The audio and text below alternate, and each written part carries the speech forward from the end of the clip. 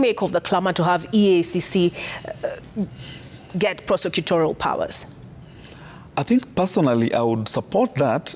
Then we would have to adjust our laws to accommodate, to share the power to prosecute.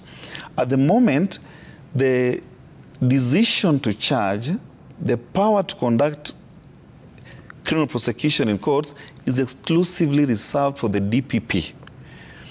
But if you look at the United Nations Convention Against Corruption, it states that investigation, prosecution of corruption cases requires an expert institution. Ideally, DCI should not even be investigating corruption-related cases. The expert institution should be the EACC. Now, there is no dispute or contestation about EACC's mandate to investigate corruption-related offenses. I think the conversation is, should EACC investigate and also prosecute? The reason why EACC does not have express mandate to prosecute is because you then collapse into one organ the power to investigate and prosecute.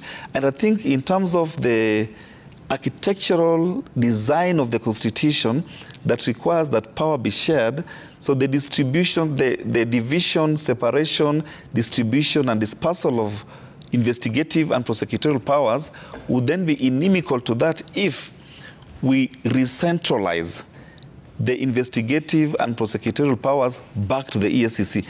If EACC, in short, does not have the power to prosecute, it will be because we are not able to create a balance or an internal mechanism for checks and balances within EACC so that we can say EACC investigates, then EACC prosecutes. That is where the challenge would be.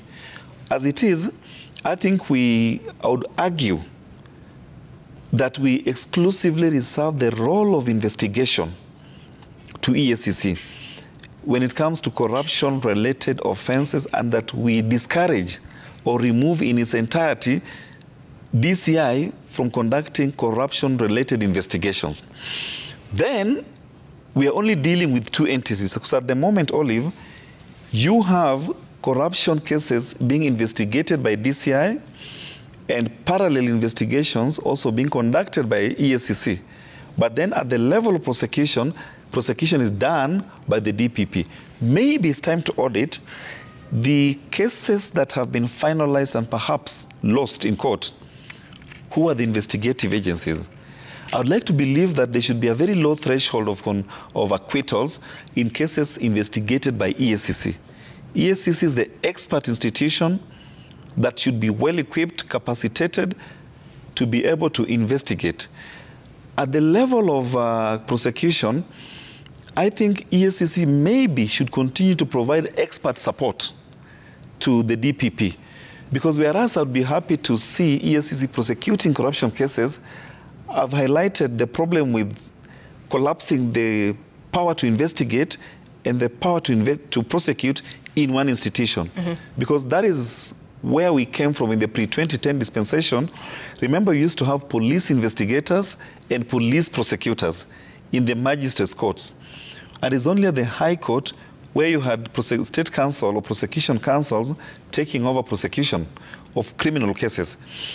The reason why we removed the power to prosecute from the National Police Service, for instance, was to not only professionalize prosecution services, but also to remove the twin powers of the investigator also acting as the prosecutor. And I think there will be challenges trying to return back to that pre-2010 experience.